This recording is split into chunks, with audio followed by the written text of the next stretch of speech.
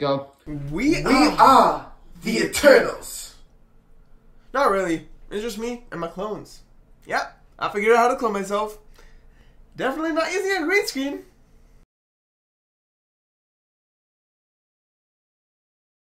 Yo, what is up, movie lovers? It's your boy VTkrrishblaze, aka Ishan, and today we're going to be talking about the latest installment in the MCU franchise, introducing some celestial beings, with the movie known as The Eternals. I'm gonna have to be really careful with this review because it's gonna be hard to avoid spoilers. As you can probably tell from the title of the movie, this movie introduces us to the Eternals, which are celestial beings created by the Celestials themselves in order to watch over certain planets.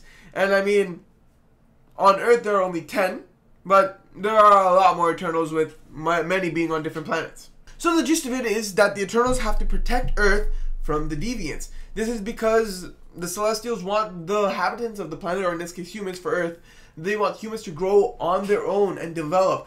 So that's also the reason why the Eternals can't interfere with matters like what Thanos did, snapping half the world away, or half the universe away, because they want the humans to grow and develop on their own and solve their own problems.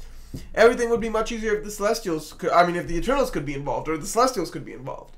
So yeah, but when it comes to Deviants, which want to prevent these human growth, the Eternals involve themselves to stop them. So after Iron Man snapped half the universe back, the Earth began to undergo a process known as the emergence.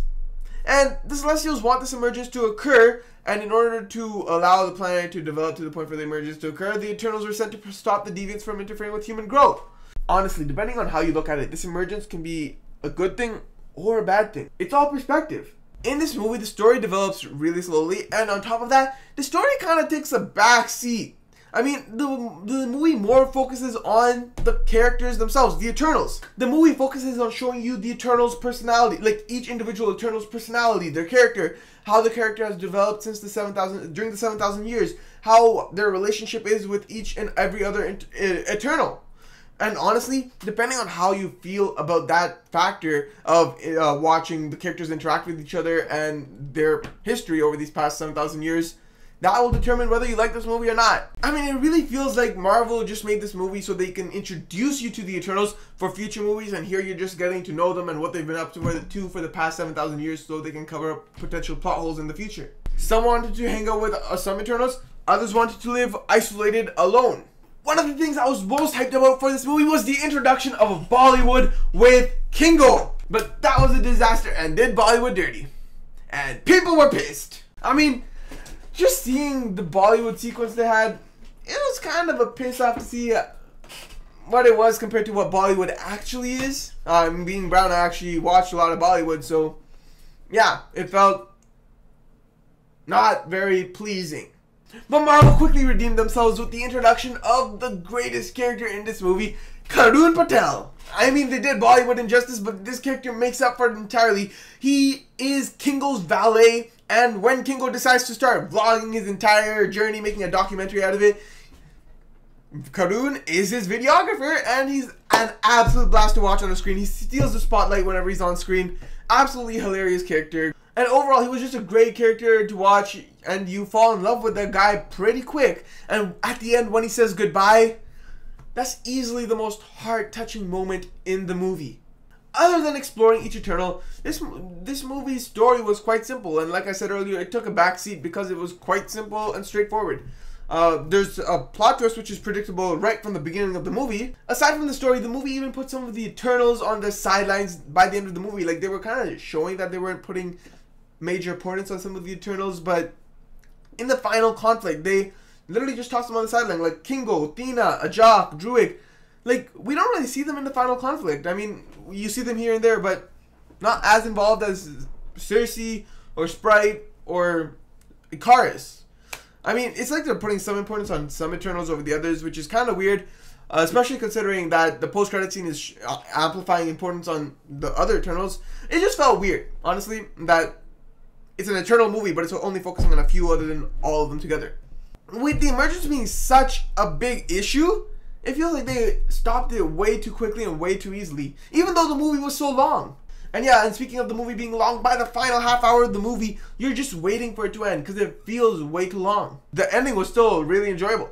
Alright, and just a heads up, there are 2 post-credit scenes, both of which are extremely interesting, setting up the future of the MCU and setting up a sequel for the Eternals. But, I mean, I think fans will be most excited for the first post-credit scene, especially if they're a fan of a certain actor, singer, person. Harry Styles. Yeah. Harry Styles fans will go crazy wanting to watch this movie, considering that he has finally entered the MCU. Anyways, as we expected from the trailer itself, the visuals in this movie were absolutely stunning. Like, they were just gorgeous to watch. All the CGI, all the cinematography, all that was absolutely amazing and brilliant. I highly suggest that if you watch this movie, you watch it in either Ultra AVX or IMAX. I mean, I don't know about America. This is for Canada mainly. I don't know what they got there, but watch it in Ultra AVX or IMAX. The soundtrack for this movie was also really great. The movie wasn't really that immersive. I mean, like, you're aware you're in a theater watching this movie, and it's probably only worth a rewatch if you're doing a Marvel marathon. Other than that, I feel like if you're gonna watch it, you're only gonna want to watch certain scenes, and you can probably find those on YouTube. So basically, in this movie, how it works is if you think you'll enjoy watching the Eternals, learning of what they're doing and learning about their characters, then you'll love this movie. If you're not interested in watching that and you want a more intricate storyline or something like that involving the Eternals, this movie doesn't have that, and you're not really going to enjoy this movie as much. Though you won't hate it to a point where you'll want to give it a 1-star rating like a lot of crazy people out there. So I like this movie, and depending on what you think of the characters, you may or may not like it. Overall, I'm rating this movie a 78%, and yes, I know I'm rating it a little more on the high end. I mean, I think this movie is definitely one all Marvel fans are going to check out for sure, and it's one you're going to want to watch, obviously, if you're going to want to try and keep up with the MCU.